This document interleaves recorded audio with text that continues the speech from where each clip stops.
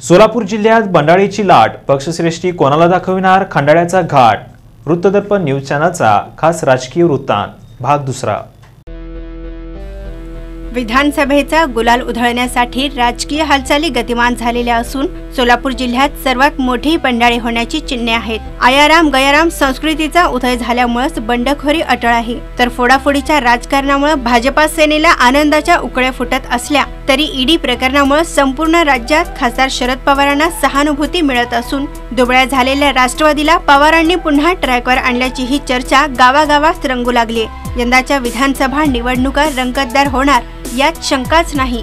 अक्कलकोट तालुक्यात पहिल्यांदाच उमेदवारीचा पेच निर्माण झाला असून आमदार सिद्धाराम म्हेत्रे आणि भाजपाचे तालुकाध्यक्ष सचिन कल्याण शेट्टी यांच्यातच सामना रंगत असल्याचं दिसत असताना जय हिंद शुगरचे गणेश माने देशमुख यांनी आमदार होण्यासाठी चंग बांधल्यानं निवडणूक तिरंगी होणार असंही बोललं जाते। भाजपाकडून म्हेत्रेंना उमेदवारी मिळाली तर निष्ठावंतांवर अन्याय होणार आहे, त्यामुळे उमेदवारीचा तिढा पुन्हा निर्माण झालाय। भाजपाचे आनंद तानवडे, माजी आमदार सिद्धरामप्पा पाटील आणि शिवानंद पाटील यांची भूमिका इथे महत्त्वाची ठरणार आहे। सोलापूर दक्षिण मतदारसंघ भाजपाकडेच राहणार अशी गुप्त बातमी मिळाल्यानं सहकार मंत्री सुभाष देशमुख निवडणुकीच्या तयारीला लागल्याचं दिसत आहे। त्यांच्या विरोधात कोण याकडे लक्ष लागलंय, तर शिवसेनेच्या अमर पाटील यांनी धनुष्यबाण हाती घेऊन देशमुखांच्या विरोधात लढण्याची तयारी केली। माजी आमदार दिलीप मानेंनी सुद्धा धनुष्यबाण हाती धरल्यामुळेच काँग्रेसच्या उमेदवाराचं अद्याप नाव सुद्धा जाहीर न झाल्यामुळेच सहकार मंत्र्यांच्या विरोधात कोण फळ गाजविणार अशी चर्चाही दक्षिणच्या मतदारसंघात रंगू लागली।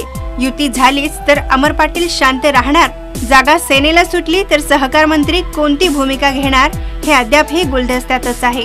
बहुभाषिक मतदार असलेल्या शहर मध्य मतदारसंघात यंदा बहुरंगी लढती होणार असं सध्याचं चित्र आहे।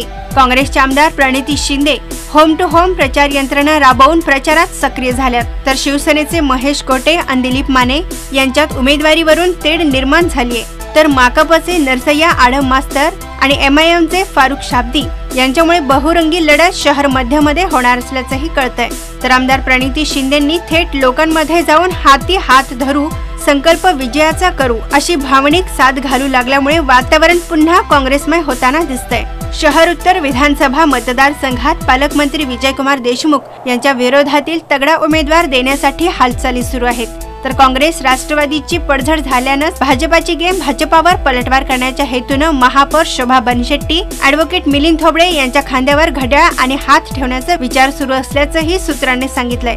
हा मतदारसंघ भाजपाचा बालेकिल्ला म्हणून ओळखला जातो।